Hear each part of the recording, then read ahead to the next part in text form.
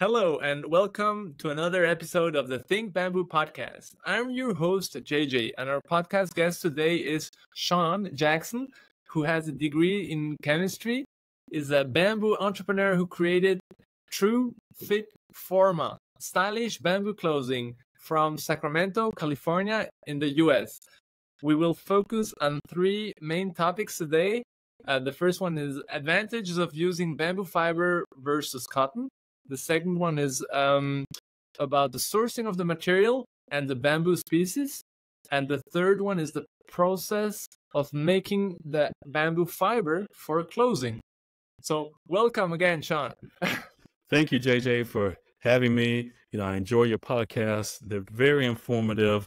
And I just want to commend you and just tell you to just keep doing the good work. So thank you for having me here. Thank you for the nice words there. Let's hope we get the word out with your startup, which is highly interesting. So, yeah. So, Sean, let's talk about the very first topic, shall we? Yes. So, what are the advantages of using bamboo versus cotton or even polyester? So, one of the advantages with using bamboo as opposed to cotton is sustainability. That's probably one of the big things there. And I'm gonna talk about two things, okay, when it comes to sustainability. The first thing is the source itself, bamboo. Bamboo is fairly easy to grow. It's got characteristics of grass. It doesn't take long for it to grow. You can grow an entire forest in less than 10 years. Plus, the bamboo itself is anti-bacterial resistant. So it does a great job. You don't have to worry about all these different pests attacking it. Compare that to cotton. Growing up in the United States, we learned in history that at the end of the 19th century, our cotton industry was almost wiped out because of the boll weevil. And a lot of the cotton was grown in the South or the southern part of the United States. A lot of the entire southern economy was pretty much devastated because the boll weevil came up from the South and it attacked the cotton shoots. Yep. And the price of cotton started going up. And a lot of these different farmers didn't know what to do. As a result, they started growing peanuts to try to, recycle the land, get it cultivating again so they could start growing cotton again. An alternative, yeah. Yes. Now, you fast forward another 40 years, 30 years, and now you're in the 20th century, and we've got these chemical pesticides that they have developed to basically attack the boll weevil. And it does a great job of protecting the plant against the boll weevil, but it's just stripping the land of all its nutrients. And the runoff started affecting a lot of people who live out there in the South. And it's just sad how it just seeps into the water supply. Again, these are things that we did not know 100 years ago when we were trying to just fight the boll weevil. We were basically not only making the cotton very toxic, but we were also ingesting it and drinking the water. And that was a problem. Whereas with bamboo, you don't have to deal with all that stuff. You don't have to go out there and just destroy the land. In fact, growing bamboo helps the soil because of the fact that, its properties, it does a great job of just adding more nutrients. There's a whole cycle underground that's going on. You have good bacteria. You have, different things such as scrubs and we call them scrubs, those little roly-polies. They are eating and they're also, nurturing. And then you have the different types of, smaller animals that will eat those and then they die, and the insects, and it's an entire life cycle, and it's just basically nourishing the earth. But the bamboo grows really, really fast. So that's the first part of sustainability. The second thing is water usage. Oh my gosh. So you're talking about the water footprint, right? Comparing cotton, let's say t-shirt, compared to a bamboo t-shirt. So this is interesting. How much do you know the numbers for a bamboo or now a cotton t-shirt? How many 1,000 liter of water are needed to get like one? Well, I so we've all seen how it's like 40 million gallons of water, and I don't, having a science background, I don't like to quote things, unless I can actually find the reference, see where it was quoted, and see where that was published. Okay. But I will say this: using cotton and using other type of fabrics that they uses 10 times as much water to actually just wash it. For instance, the Levi Strauss company, they have a campaign that's going on right now that says, you don't need to wash your jeans every time you wear them. In fact, your denim, which is made out of cotton, is one of the, it's definitely one of the heavy consumers of water. So Levi Strauss, they tried to get ahead of this, and they basically will say, you don't have to wash your jeans every time you wear them. In fact, just get a damp rag and just wipe it, and then just shape it. In fact, one of the presidents, one of the vice presidents, and some of the other people who work for Levi Strauss, they say, "Oh, I've only washed my jeans a handful of times. I've owned them for years." Okay. Yeah, exactly. That's one way of dealing with it. So they're recognizing that you use a lot of water to clean cotton. Whereas with bamboo doesn't require as much water. Normally, bamboo its properties are very how can I say this, water repellent, so to speak. Yes. That's in the bamboo itself. But the most important thing is that it's antibacterial and antimicrobial. So a lot of the bacteria that you're going to get on cotton that just comes from our glands, especially in the summertime, that's going to actually it's going to have a harder time sticking to something that's made of bamboo, and it's easier to clean that off. So you use less water, so it's better for the environment. Makes sense. And it's a strong point today. I mean, where the water topic is really getting, like, every year, like, really much worse everywhere, right? It really is. And, you see the fashion industry, you see them now starting to address this, and they're trying to do different things to use less water. But not washing the clothes. Not washing the clothes is my favorite one. It's like, don't wash your jeans. And it's like, well, don't wash my jeans? They're trying. They're trying.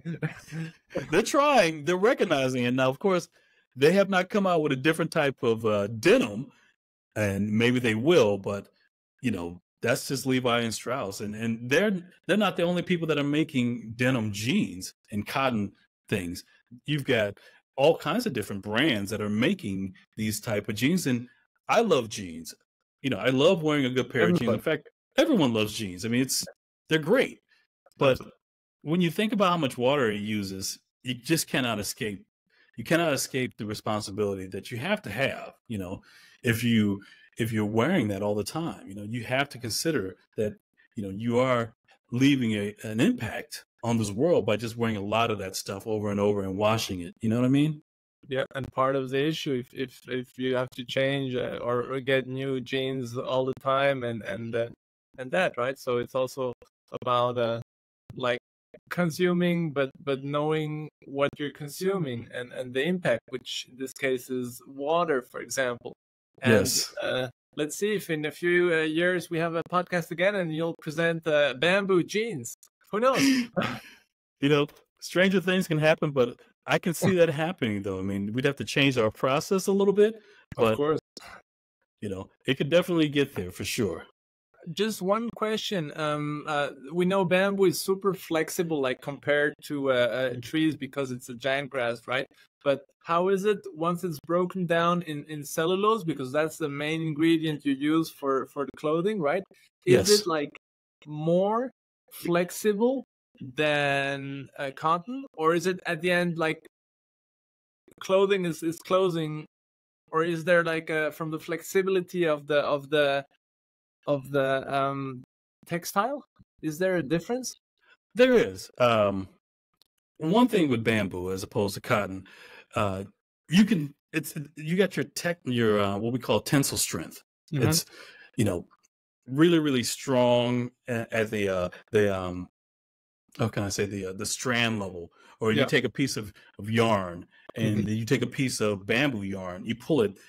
They actually measure the strength by just, attaching it to, basically one end will have a weight, another end will have a weight, and then they'll just pull and they'll see how much So, pressure it takes or how much pound force, foot per pound, to actually pull it apart. mhm. Okay. So you have a stronger tensile strength, which is a benefit. One good benefit about it is that you don't have to do a lot of ironing or adding a lot of heat. Mhm. Whereas with cotton, you have to have a lot of heat to it and iron it. And, sometimes you're More never going to get energy. those wrinkles out. More energy is More required. energy user. Yeah, yeah. And now with the energy prices, that's probably why things are getting more expensive then too. That's true. But I like the tensile strength of bamboo because, it maintains its shape very well. You can wear the clothing pretty much all day and you don't have to look like you basically slept in the clothing. They maintain their shape, which is great. As I understood, I think this is kind of the USP of your startup, right? Like Yes. to create or to sell bamboo clothing or t-shirts. Now in the first step, right, we help you to always look good and well dressed. Exactly. And just to tell you a little bit about it, the name of the Mhm. brand is Tru-FitForma, Yeah, and we have our Kickstarter campaign. Basically, we can put a link up that and we show will. that. Yeah. But the whole point, it came about with I just love my clothes to look good on me, and I like to have a good fit. And I couldn't find anything that would fit me well, and I wasn't the only person that was dealing with that either. Um, most people I know, they either have shirts that are a little too tight, or a little too big, or a little too loose. So I set about trying to find material that would look the best on me. That's an example right there. That white shirt, Yeah, you see, yeah, that's a exactly. typical what I call a t-shirt fail. It's got too much going on. Yeah. So that's like how it should not be, right? And That's my niece. Now she's ah, a t-shirt to where it's just too tight. And yeah, she's not happy, as you can see right there. yeah, not so happy, right? Yeah, and And this, there's my wife right there. fantastic. And she has the collar, which is really difficult to wear. Well, It's yeah, just too tight, and she doesn't even wear t-shirts because of that issue. So I basically cut some sizes and started working around the way that we're built differently nowadays. It seems like with clothing, it's one size fits all. They give you like a handful of sizes and they're like, okay, deal with it. And I don't think we have to deal with it anymore. We shouldn't have to still deal like that. This gentleman right here, he's wearing one of our shirts. He's a size double XL, wow, it and doesn't look like that. Yeah, no. no, it does a great job of concealing the areas that you don't want to be exposed, but it's also showing off the shoulders very well and the other muscles. So, those are just some of the things that we wanted to highlight on. We wanted to accent the areas that we think that we want to show, like our shoulders or our chest. Most people don't want to walk around with their gut sticking out, so to speak. So here's Absolutely. me Yeah, with the shirt on right there. So exactly. I was looking for that. That's cool. so Awesome.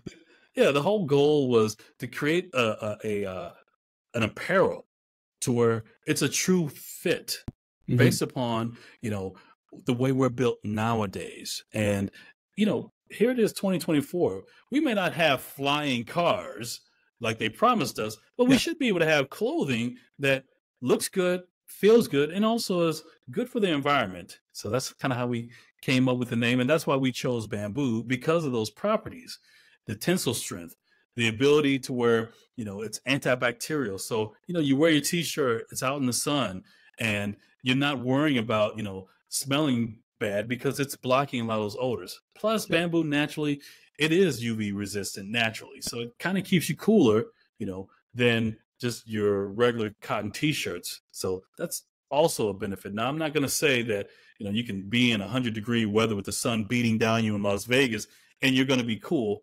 That's impossible. Heat is heat.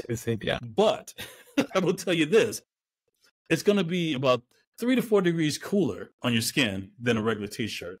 And Awesome. that's a plus right there. That's That's a heck of a difference there. I love that. You even spend less on aircon in the US, right? Or in Panama or whatever. They use a lot of aircon. I mean, 4 degrees is 4 degrees.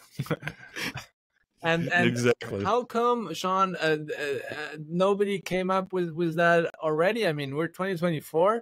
There have been some bamboo brands out there, and I think we can like get almost everywhere bamboo socks. But how come you're the first one, like having the build like a t-shirt like that out of bamboo, focusing on those issues? What do you think? What is the challenge there? Well, one of the challenges that I found, and I did see bamboo apparel out there, and I went and bought one. I was excited, and I put it on, and it was like a blanket on me. And I'm thinking, Yeah, that's typical. Yeah. it just doesn't That's fit true. well. Yeah. And I think you have to. First of all, people want to look good in what they're wearing. That's the first and foremost. I can't speak for people. We all want to look good. Yeah. So. Yeah. You have to start with that in mind. If you're not going to look good in it, then it doesn't matter whether it's made out of bamboo or out of mangoes or if it's made out of sunshine. People aren't going to wear it. So we started there with the fit. We had to attack that first. Once we got that down, then we were able to work with the material, the bamboo, and bamboo just lends itself naturally to it because of the way it looks on your body and the way it feels. So that's why I think that's probably why we'll be more popular and more successful, because everyone who's gotten our samples, they're like, oh, these are great. Oh, these are great. I love this. This is wonderful. And it's like, this material has been out there since the 90s. It's just no one's taken the time to actually sit down and, come up with some good fits that would work for all these different body types.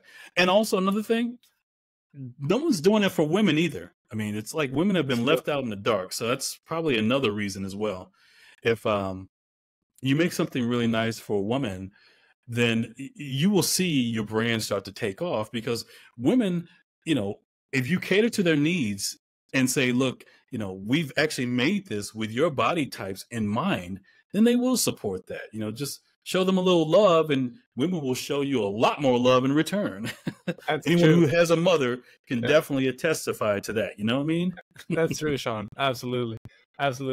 And so let's talk a little bit about the material and where you source it from, and maybe a little bit about the species, because as we know, there are like so many different species of bamboo. There's some which probably, or you selected the species because of the fibers or the cellulose, right? Yes. So my bamboo, it comes from China, and China is 33%. They have 33% of the bamboo forests in the world. So they have the most diverse species there of just different types of bamboo. And one of the bamboos that they use, they call it sea bamboo. I've been trying to find the particular species. This particular bamboo is 40% cellulose, which is it's very high concentration of cellulose, which is very important. And I'm going to show you a diagram in a minute of the process of how they actually make the bamboo. That would be amazing. Yeah. But the thing about it is, I chose this company, this particular region, because this company uses a closed loop manufacturing process. There are two ways to actually make bamboo fabric.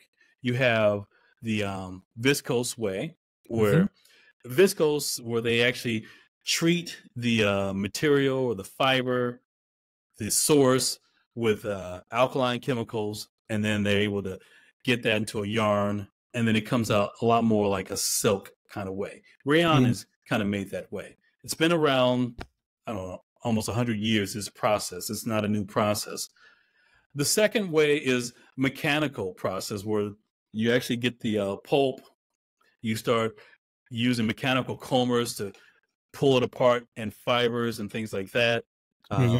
You can make different types of baskets, and it's got more of the true bamboo fiber look to it and characteristics. Not the most comfortable thing to wear, because again, you're just basically pulling these apart mechanically. They can be a little stiff. You have to do certain things to try to get it to work with you, but they've made denim out of the material that way. Okay. But just the whole process of just pulling it and mechanically pulling it apart. I don't know if a lot of people want to wear the undergarments and it's got that itchiness to it.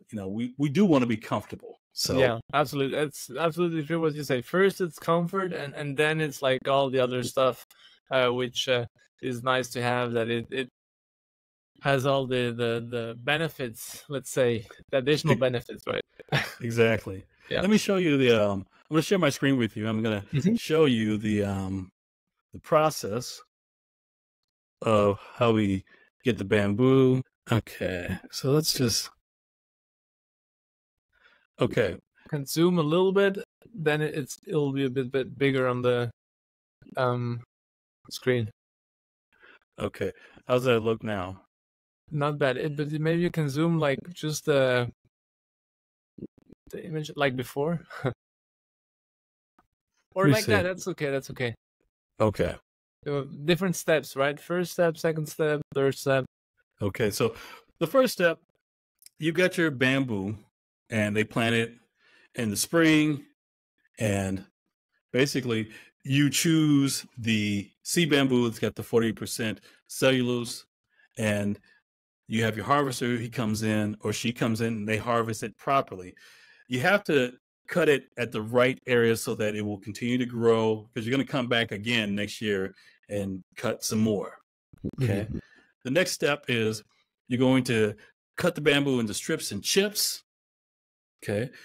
These chips, they almost look like charcoal or little wood chips, mesquite barbecue chips. Small, and they smash it. Very small. Yeah. Okay. And they smash the plant to make the pulp. So those chips are then put into a big vat like this. Okay. Step 5. And then you add your chemicals. The chemicals are the sulfuric acid to break it down, and then of course the alkaline, the carbon Man, what's the name of that again? Help me out. I had it written down. Well, all the chemicals which are needed, right? Yeah. Yeah. You need those chemicals, those alkaline chemicals. Alkalines are, to give you an example, what alkaline chemical is something that has alkaline properties. These are things with a pH higher than 7.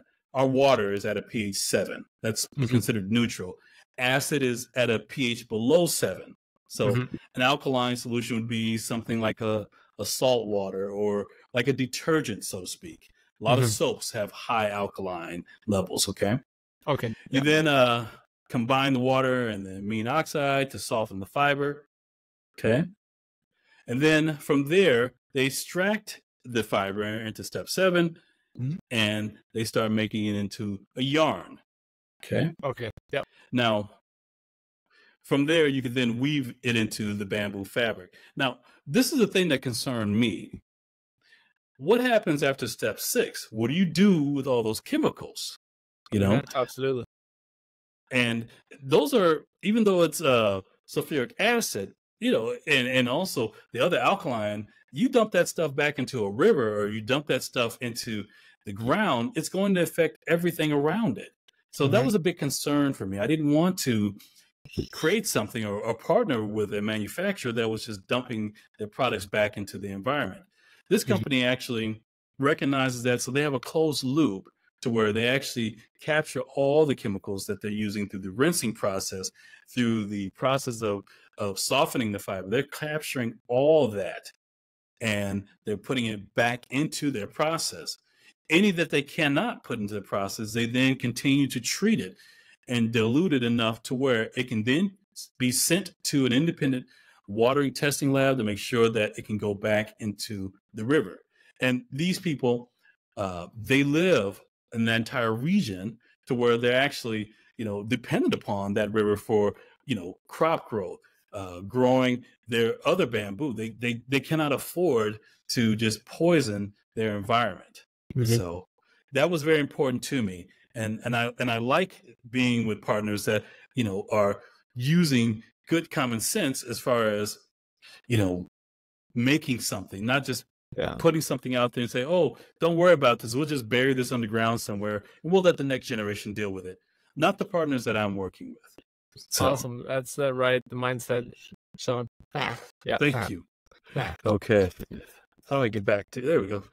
All right. There we are. Fantastic.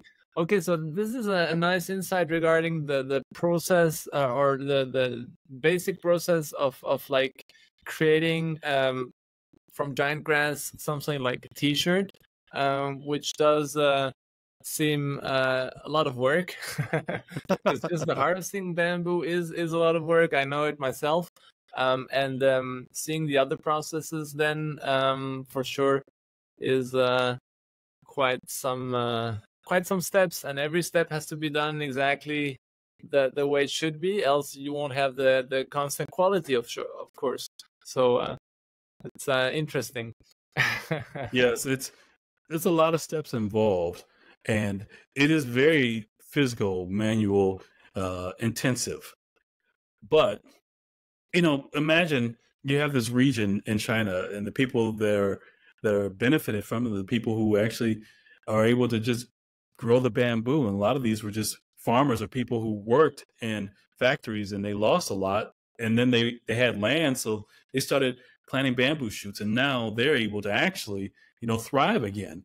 Mhm. So I see that as a benefit, where people can just say, you know what, we're not only contributing to, the fashion industry, but we're actually making a product that is sustainable, that is great, that people like. So, that's just should be a win that way, in my opinion. And I think for the ones selling, if it's like all from one hand, it's added value for them instead of just selling the bamboo as poles, which doesn't bring a lot of value. Selling it as fiber or as like textile already, or like clothing. I don't know how do you buy it, like in rolls, or how do you get your bamboo fiber? So I actually work with a company that actually will take it and they will hand stitch and make the shirts themselves from the rolls. Wow. Okay. So from the rolls. Yeah, that's interesting. Yeah. It takes a little time to actually get them. And trust me, they were like, okay, the minimum order is a lot. But that's okay, though. I don't mind the minimum order being high, particularly with the craftsmanship, and they're doing it by hand, which kind of lends into the logo that we have, which is the Tru-FitForma logo. I'll share it with you again. Yeah, please do so. Pull that up. And is the t-shirt you have right on now, isn't the prototype of the bamboo t-shirt? Yes. Awesome. Okay, so there's our logo. It's not. There we go. Every time I blow it up, it gets dark. Let me see if I can pull up another one that actually I can show it. Yeah, the PDF maybe. There we go. Ta-da! So yeah, they're actually making these by hand, and they're using the different sizes that I came up with, as opposed to them just cutting them from a press and just saying, okay, large, extra large, medium. No, they actually have to use the sizes that I came up with, and it is a little bit more intensive, but the product came out great. In fact, here's the shirt that I'm wearing. Looks pretty neat to me. Yeah. Yeah, the sleeves are great. Fits great around the shoulders. And what's the mix, Sean? It's not 100% bamboo fiber? Is it mixed with? So this one is mixed 95% bamboo. Okay, that's the for like more elasticity, right? Exactly. Yep. And we wanted something to where just a little bit of spandex put in there would allow it to actually conform to your muscles much better. The things that you really want to accentuate, But we wanted 95% bamboo because we really wanted to stay as true as we possibly could to this. So having more bamboo in there, you get all those benefits of being antibacterial, all those benefits of being UV resistant, all those benefits of using less water to clean it. Feeling some fresh. of the Yeah. Some of the other stuff I've seen out there, you've got 70% bamboo fiber, Mm. 60% bamboo fiber. And I don't want to disparage nothing, but I wanted something to where it's like, okay, if we use as much bamboo as we possibly can to make this, then we're going to get more of the benefits that bamboo offers. So that's why Mhm. we chose that, But the 5% spandex, it's what helps, it The conform form. to your body the way that you want it to conform to your body. I understand. I understand. And Sean, regarding the Tru-FitForma brand, what was the initial motivation there? When did you get started, and what was the turning point when you said, "Okay, now I really want to get this like running"? So if you look at the Kickstarter campaign, I talk a little bit about it, but really, I think this all idea started maybe about 5 or 7 years ago. I was watching a TV show and I saw one of these actors, Jamie Foxx. He was wearing a nice black T-shirt, and it looked great on him. And I thought, man, I'd like to get a T-shirt like that. I mean, so I started looking. I went to the high-end department stores, ordering these, $50 T-shirts and trying them on, and none of them seemed to fit the way that they fit on that guy. And I was thinking, it's like, What's wrong? maybe I need, what's going on here? Maybe I need to lose some weight, or maybe I need to get a bigger size. So I get a bigger size, and then I'd be swimming in it. Then I thought, well, maybe I need to try this brand, and it never seemed to work. So, this was December of last year. I was going through my T-shirts again, and I was frustrated. I was like, what? It's 2024, soon to be 2024. Why can't we find a T-shirt that actually looks good on us? And that's when I thought, it's like, I bet I can make a better shirt, and I bet I could make better apparel, frankly. So I started doing some research. I started contacting different manufacturers across the world, and trying different types of materials, bringing in samples. Some of the samples that I got in, they just didn't work. Some of the samples I got in, they just couldn't seem to get the measurements right. So I then found actually two manufacturers. One actually makes really good bamboo type clothing, but it just didn't have the look I wanted. It just didn't move well enough. This other company that I chose right now, they seem to be more ethically responsible. They were bragging and just really happy about the process they use. And they're saying, yes, we are very proud of the fact that we have a closed, loop cycle with the process. And I like that. I mean, and they've been in business for at least, 15 years. So they know what they're doing. So got the samples in, several of them, various different types. And, I told my wife about it, and she was a true test. She was like, okay, let's see. And I was afraid. She put it on. She said, I love it. And she doesn't wear T-shirts. So That's cool. That's so cool. I came up with the name Tru-FitForma. I got it registered with the U.S. Trademark Office. And, it wasn't just T-shirts. I wanted to also come out with different types of apparel. The next thing that we'll come out with is the underwear. Then there'll be yoga pants. And then there will be other things that you can get that are from the Tru-FitForma brand, because we want things to actually be true fits. We don't want it. We shouldn't have to live in a day to where it's like you go to a place like Walmart and you get a pack of T-shirts and just have to deal with it. It's like, come on. No, we should have better now. It's 2024, for goodness sakes. I agree. It's really, and the other thing is also, when you travel a lot, you know that the L or the M in one country is not the same as in another country. So you're like, oh, this is like the American L, or this is the, I don't know, the German L, and this is even more of a big mess. So yeah, it would be nice to have just fitting clothing. Yeah. My sizes, I put them in the metric system.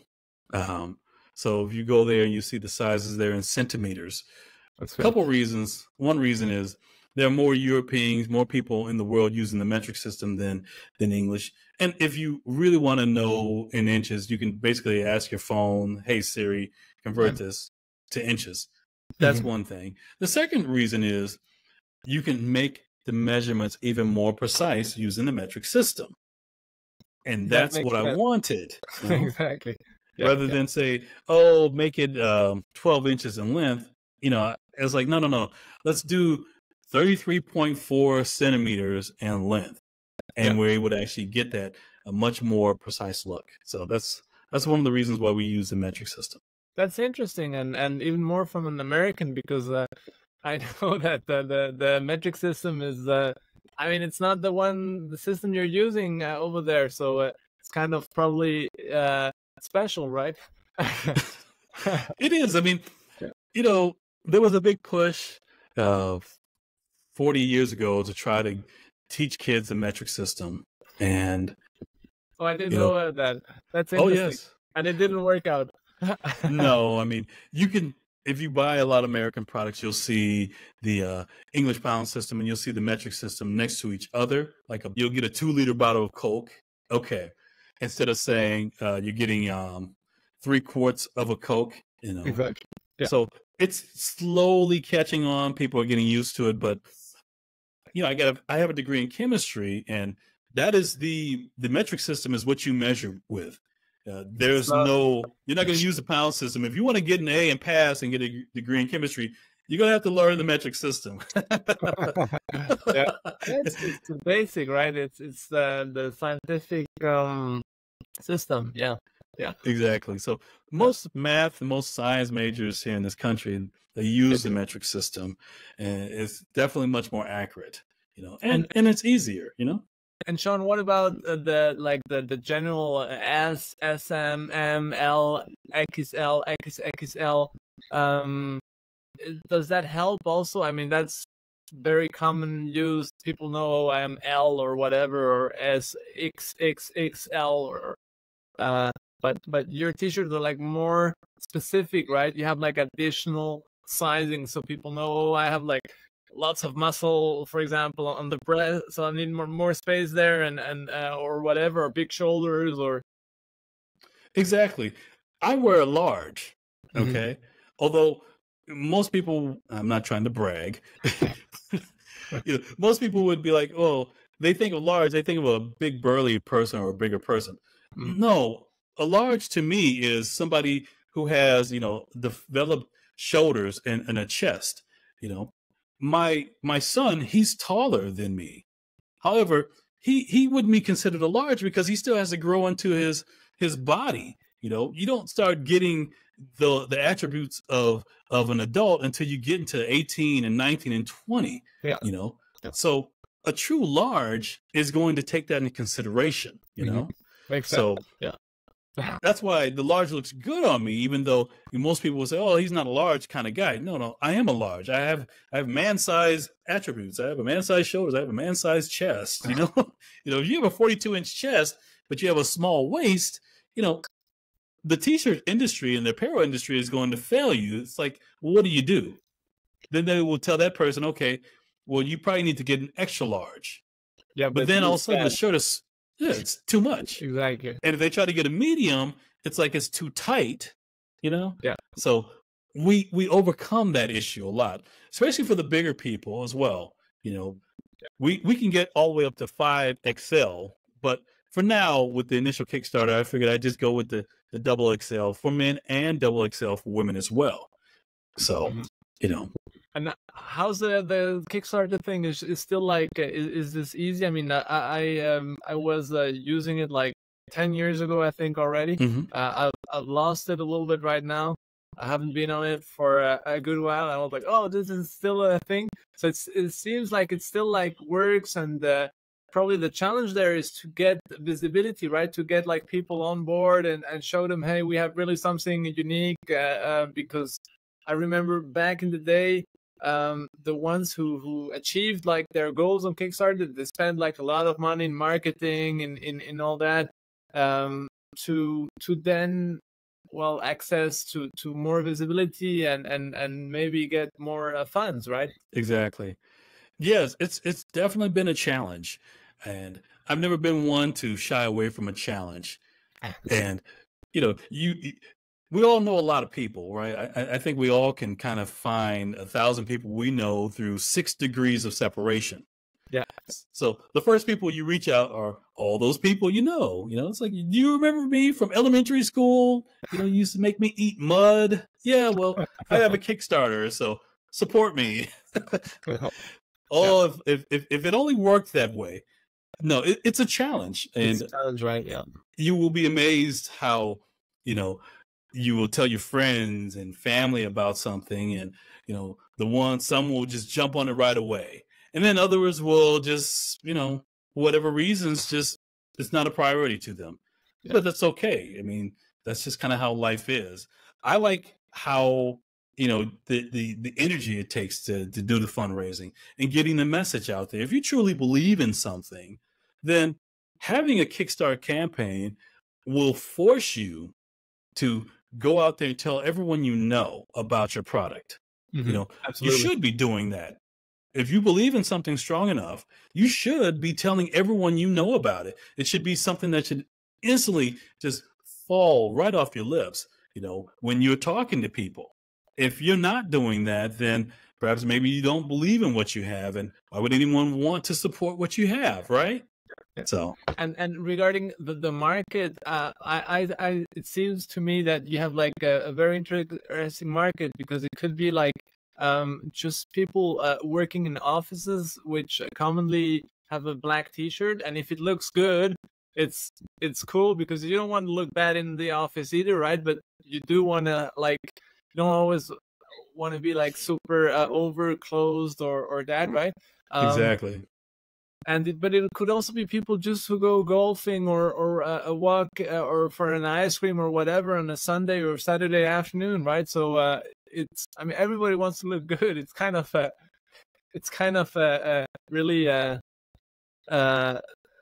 thing that works for everybody, which It does. makes the business bigger and wider at the end. It's not just the sporty kind of people or the business. No, it's everybody. It's everybody. Everybody wants to look good and presentable, you know? Yeah, absolutely. And, you know, we come out of the pandemic, and one thing that the pandemic has given us is leisure wear. There's a lot more leisure wear out there. And So what do you mean by leisure wear? like, have you seen those leisure pants or sweats? They look like sweatpants or joggers, but you could actually dress them up a little bit better and dress them up a little bit more, and just walk around in them.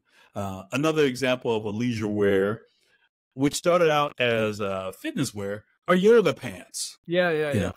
You know, when yoga pants first came out, you know, usually you saw women wearing them, but then they had their yoga towel and their yoga mat under their arm. You know, they just left the yoga studio. Yeah. It's what we wear now. It's comfortable, and everyone wears it. I mean, you have people who are wearing yoga pants and they don't do yoga. They're like, "This is the only yoga I do." Yeah. So we've gotten more, you know, casual, but yet we still want to look good, and that's the thing. It's like going back into the office here in America. The people who have to go back to the office, the companies knew that people didn't want to go back to the office. So a lot of the corporate America, they said, okay, fine. If you come back in, you know, you can wear casual clothing. You know, they kind of so before. It wasn't before. No, no, it was not. It was, you know, a lot of industries still wanted you to wear a suit and tie, you know, to go in. And it's kind of hard to go back to that, because a lot of people are saying, look, if I have to go back into the office, you know, I don't want to have to go back to wearing that stiff uniform anymore. So companies compromised, but they still want you to look presentable. And that's the main thing, right? They want you to look like well, because you're representing the organization, the company, right? That's right. You are still doing that. So that's one of the trends that I think is just going to continue going forward. People want to look good, but they want to be comfortable as well, you know? Yeah.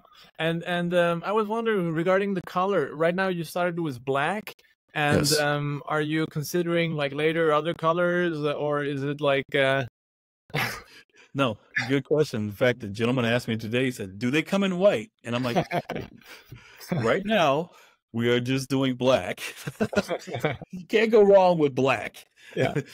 And that's the first round. Of course, we want to, do white. We also want to do a different type of neck, Or like natural? a V-neck or a natural color. White is easier to do, but we could do natural colors as well. We could even do red. But this is where it gets a little tricky, of course, because now you're using different dyes and it's going to work differently with bamboo. So it might not look the way that you would expect it to look on cotton. So we'll be playing around with these different type of dyes and colors to make sure we get the right color. Right now, the easiest thing to do is black and, of course, white. Then But we'll it could start be doing interesting natural. then if it gets different results, than cotton to differentiate from cotton. If you get, like, let's say a natural color which doesn't exist with cotton, and then people start like, yeah, I have like the bamboo shirt, this is like yeah, I maybe. would like to have like a custom color to where it looks like that. And I'm excited. I mean, I want to come out with blue. I love blue. That's one Blue of my is- favorite colors. I yeah. love blue. I just love it. But some people will come back and say, I prefer yellow. I prefer red. I prefer green. So when we start getting into that discussion, I want the company to be successful enough to where it's like, okay, we have all the colors of the rainbow. Yeah.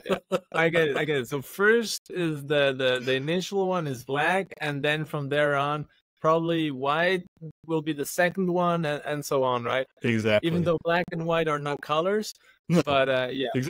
Yes. Thank you for saying that. Thank you for saying that. And, it's funny. I said that to someone once before, and they were like, they looked at me crazy. I'm like, okay, someone did not take art class growing up. Yeah. No, not everybody, but yeah, that's how it is, right? Nothing to no big deal at the end. Just details. Right. Just details. So you said also a V-neck is something because of the length of the like also the form of the head and all that. So sometimes V-neck works better, right? Yes. V-necks are great. I like a good V-neck t-shirt. It's kind of funny how different type of collars will become fashionable and then they'll fall out of fashion. I think about 7 years ago, the V-neck was very popular. Everyone's doing the V-neck, and women love the V-neck, and they still love the V-neck. But then all of a sudden, the round collar started to come back, and it's like, okay, why did the round collar come back?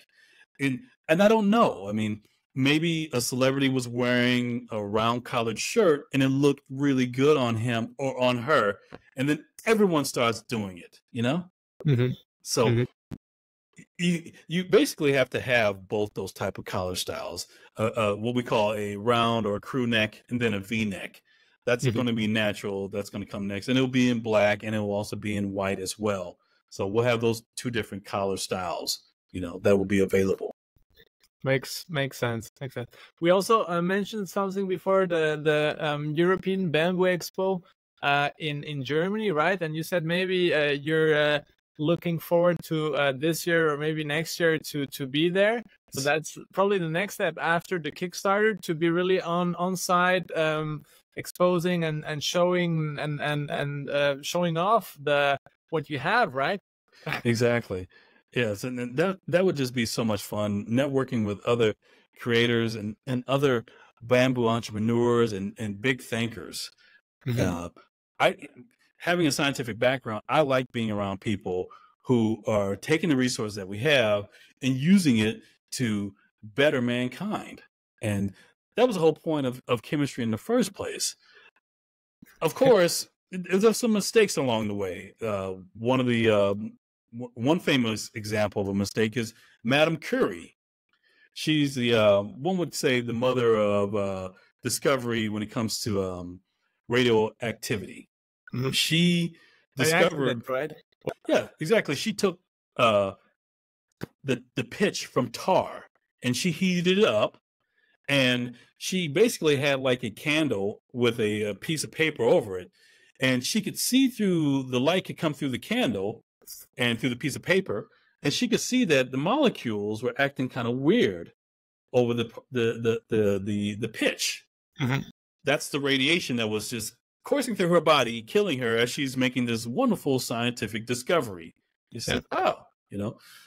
So yeah, the ideal is the chemistry is supposed to make our lives better, but there are mistakes that happen along the way.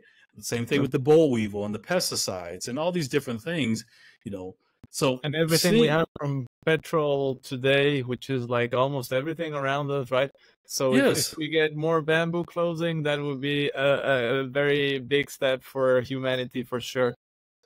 I totally agree. And I think that's where we are starting to be more responsible now. We want things that are sustainable.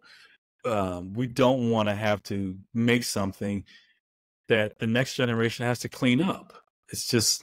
There's another question for you, Sean. Considering that bamboo is a natural fiber and basically grass, right? It would be interesting. Probably you don't have the answer to this question, but it doesn't. It's not a big deal. But it would be interesting to know. Once you throw away the bamboo clothing, you know, like to throw it away, how long does it take to break down into just natural the 95% bamboo fiber, and then the spandex probably is not going to break down so fast because that's based on petrol. That could be really interesting. You know, like thinking of the there is this plastic which is compostable plastic, which breaks down in 6 or 24 months. It's also has some chemicals in there. But basically it breaks it down in microplastics. So it speeds up the process of once you're not using it anymore. And the same thing could be interesting with bamboo clothing, considering what happens at the end of the life of the product.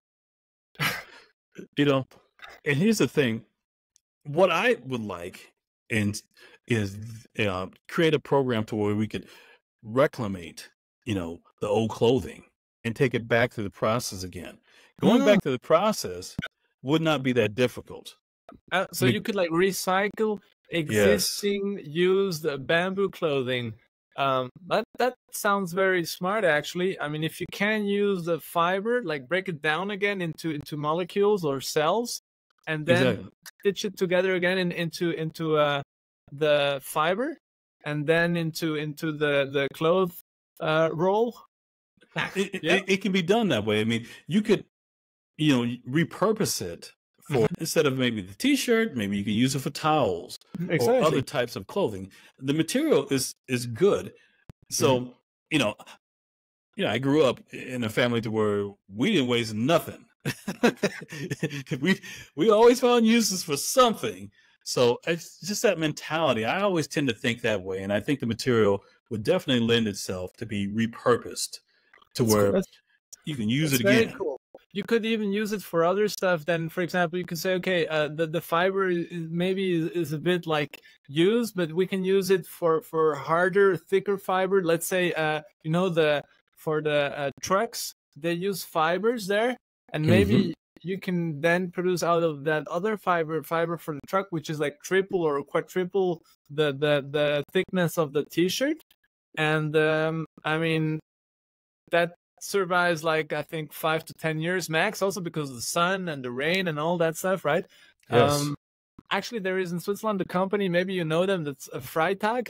They make like urban bags out of recycled truck sheets. So you know them, of course. Cool. But your idea is the other way around, and could be very interesting too. So to say, okay, we sell you the t-shirt. Once you don't use it again, or you give it away in second hand, or you don't want it, you can just send it back to us, or with your next order, you just send it back and we'll reuse it. So this is kind of cool. I like that. Yeah. Really. We're not there yet, but that's where we want to. We want to go that way. I mean, I think that's just the best way of just making sure that you're really reducing your carbon footprint and repurposing that. I mean, that's a good thing, you know, particularly if it's something for the customer as well. It's like, okay, great, send it back. You're going to get a discount on your next one. Or if you even better. Yeah. We give you another one. You know, exactly. It's great. So Send 2 back and get 50%, or get another one, or get, I don't know, a unique one, or whatever, right? So the whole yeah, that's pretty cool. I like that. Yeah. So let's talk about the Kickstarter. So let's share one more time. I will share the screen of your Kickstarter thank you. page where people can go there. So you have to Google Tru-FitForma, Yes. basically. That's it. I'm gonna like mark it here. So it's 3 words in one, the brand. And basically here we are on Kickstarter. Or you can directly search in Kickstarter and you'll find it there. There's an intro video here, and then all the description and the photos and all that. And they can back the project right here, right? This is the important button. That's the button that I want you to push. Exactly. And is there another page right now where people can follow you, or maybe Instagram or LinkedIn? Yes, you can follow me on Instagram as well. It's not under Tru-FitForma, it's just under my name, but you can put the link in there. And actually, I follow you, JJ, as well. You know what, Sean? I'll put all that into the blog article. Oh, thank you. With a summary. So, I mean, let's help people find you. And I mean, the Kickstarter is like is how many days? 17 days. And I assume after that time you'll still will be there, probably not with this Kickstarter platform thing, but maybe somewhere else. So we just put all the URLs, links where they can find you, and probably in future you'll have like a own website and all that.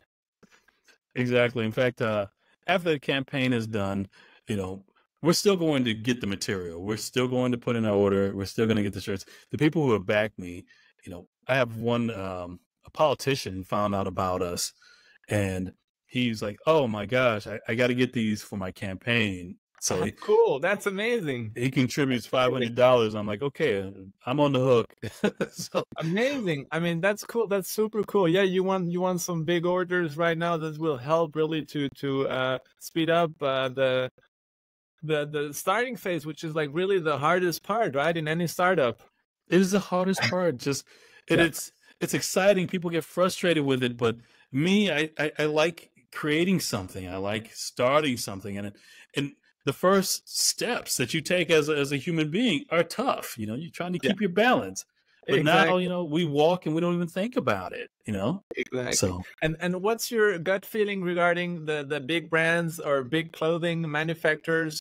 Do you think they will catch up, or are they kind of busy with their own issues? And or do you think you'll get a phone call in next future, like, hey, Sean, here is X amount of money. Let's work together, and you work for us now. You know, ultimately, you know, if let's say, for instance, Levi's decided that they wanted to get into this business and just flood the market with these products. They definitely have the resources. They have the stores. They have the distribution. They have the entire machine. Yeah, but they're a huge animal, right? They're a huge organization. They're like IBM. They're like thousands of little ants. They're working within their logic.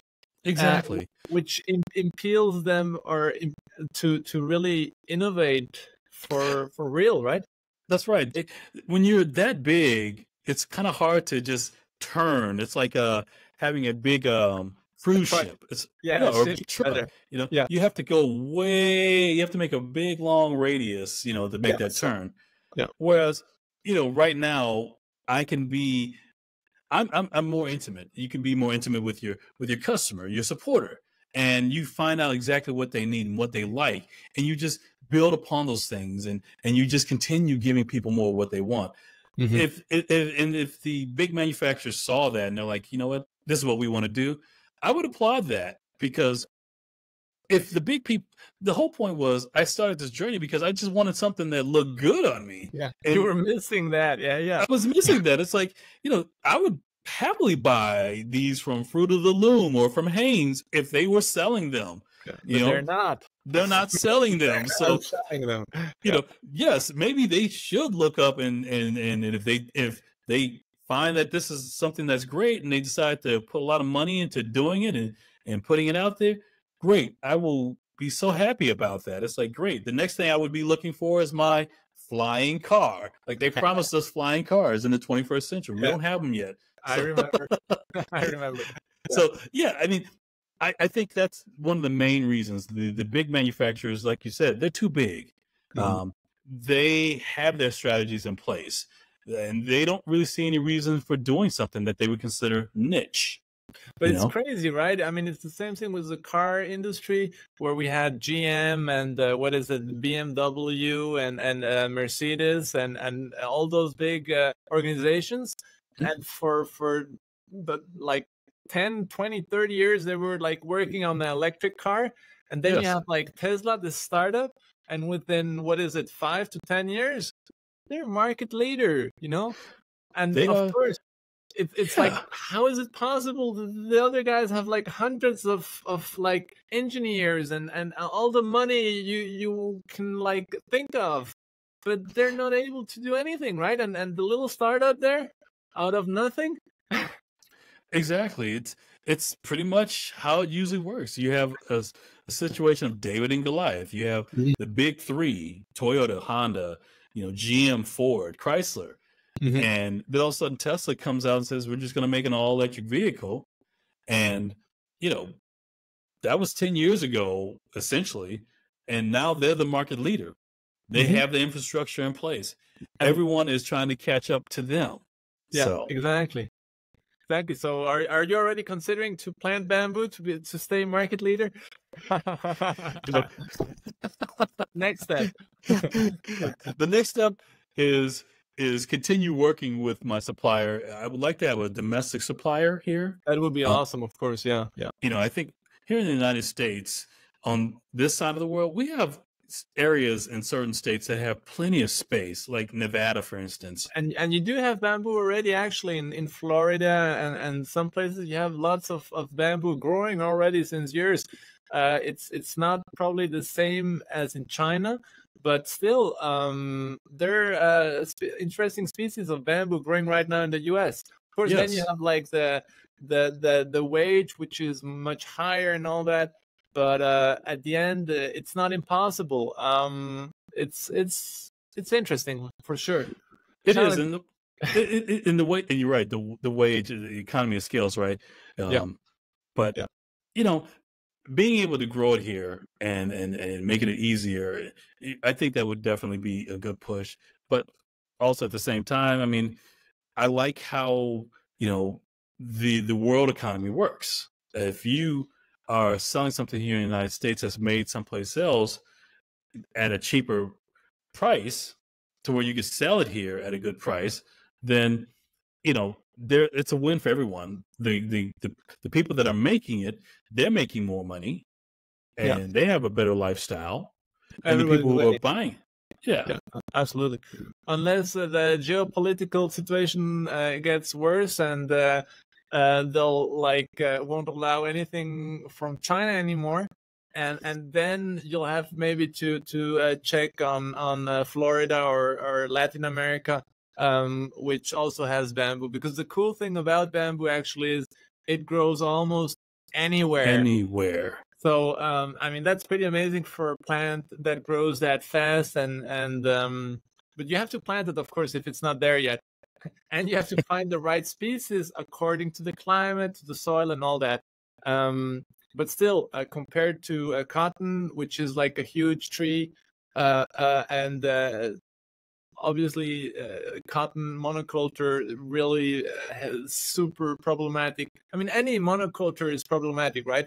But the thing is, bamboo works very well within polycultures too. So you don't have to have bamboo monoculture. You could have like bamboo with other crops. What it could be corn or whatever. Regarding also the same thing like the clothing, you could plant bamboo to keep the temperature more balanced. And use the bamboo for the clothing and have the corn or whatever other harvest between the bamboo. So you could do some really smart stuff there, depending on the climate and the location and what you're growing, of course. Because you could also Exactly. use, like, the bamboo. Yes. The shots are edible, so you can eat Yes. them. You can also do tea out of the leaves. So bamboo tea, really, really tasty, good also. So there are so many uses. It's just crazy. It's Yeah, it's it's a really good source, and in fact, I think I watched one of your podcasts, and they were talking about how there was a bamboo age, yeah, yeah, before yeah, the Bronze Age, and yeah. Well, the thing so is, because it was bamboo, everything broke down, and there is almost nothing left, this, right? Which is this, perfect, but kind of hard to then, like, get information about it, because everything is broken down again in cells, right? see, there you go. That's the sustainability of using bamboo. It's Yeah, like this age existed, and we don't have any proof that it existed. Why? Because it went back to the world. exactly, and much faster than we probably just in the blink of whatever, right? Because Right. it's grass, and they knew it, and again, knowledge got lost, and it seems like we're slowly catching up again now. Yeah, it's funny how things Yeah, work out that way. Yeah. yeah, yeah. Amazing, man. So, anything, Sean, you think we should mention before we finish already this podcast? Or Like I said on the campaign, we have about 17 days left, so any Mhm. support would be great. If you've never done Kickstarter before, any of the people out here who are listening and watching this, your contributions won't be due unless we actually reach our goal. So you can pledge, and hopefully you will pledge, but if you don't reach the goal, if we don't reach the goal, then of course you won't be charged. But That's cool. That's cool. so, you can definitely go in there. You can generate as little as $1. We have different reward levels. I'm all about, helping my community out. So, certain reward levels, we contribute to our local food bank. And Mhm. I've been working with them since 2017. They know me there. But, one of the biggest issues here in our country, particularly here in California, is homelessness. Yeah, And there are a lot of people sleeping in cars and sleeping on streets. They go to it's that food crazy. bank. Yeah. It's And they crazy. need something to eat. So the Yeah, food bank is there to support them and help them. And, you know, awesome. I can't solve homelessness, Yeah, but but I can definitely kick in money to make sure someone can get something to eat. I mean, mhm. I don't think Uh, anyone should have to go to bed hungry. yeah, no, it should not be in the U.S., which is like seen as the number one most powerful country in the world, right? Makes no sense. It doesn't make any sense.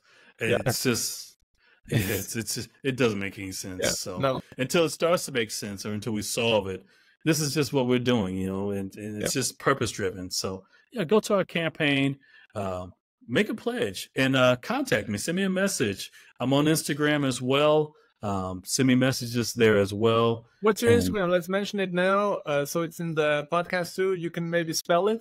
yeah, and I'm gonna send that out to you right now. Doo-doo-doo. At Jackson SEA116. There we Okay, go. so on Instagram, you'll find Sean at Jackson Hmm. SEA116. That's Cool. it. Okay. Yeah. Fantastic.